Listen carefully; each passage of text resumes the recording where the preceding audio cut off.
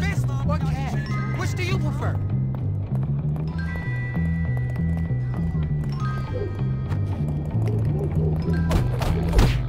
Yes, you're not a do your best. Without moving your feet. Get your hands off you like that, crane.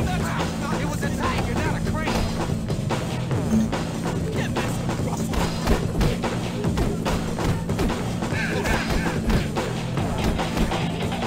Come on now. Don't be scared.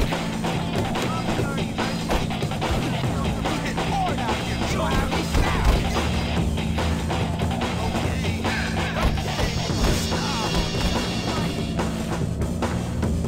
Idiot! Say your prayers.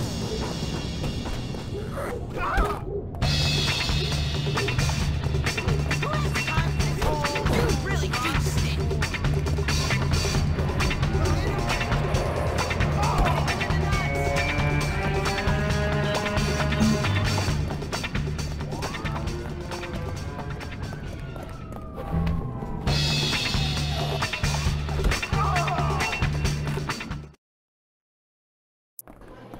I'm coming for you. I hope I'm doing this right. Halt immediately.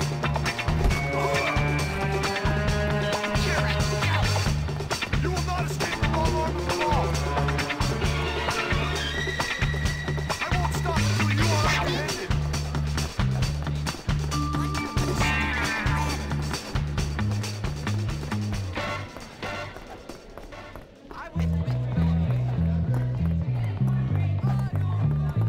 Tell my mommy that.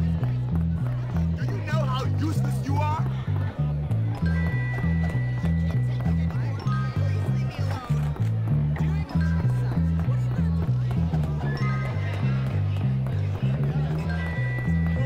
Hello there, ma'am.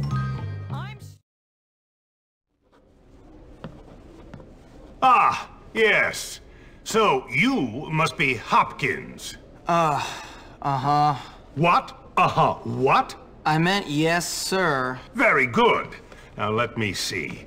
You've done a lot of naughty things, haven't you? Vandalism, graffiti, bad language, violent conduct, disrespecting staff. Oh, I'm scared of you, Hopkins. Come on, give me a break. Yes, I've never met a boy like you. Never in all my life. Hopkins, you're quite the nastiest little boy I have ever encountered. Tell me, why should I waste my time on you? I don't know.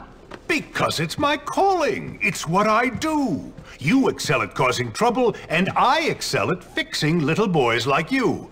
At making you into respectable members of our community here at the Academy. I've got a good feeling about you, boy. A feeling you and I are going to be great friends. You keep that nose clean, boy, or I shall clean it myself. Miss Danvers, are you back yet? Yes, Headmaster. And I got your tea. You are good to me, Miss Danvers. No more than you deserve, Headmaster.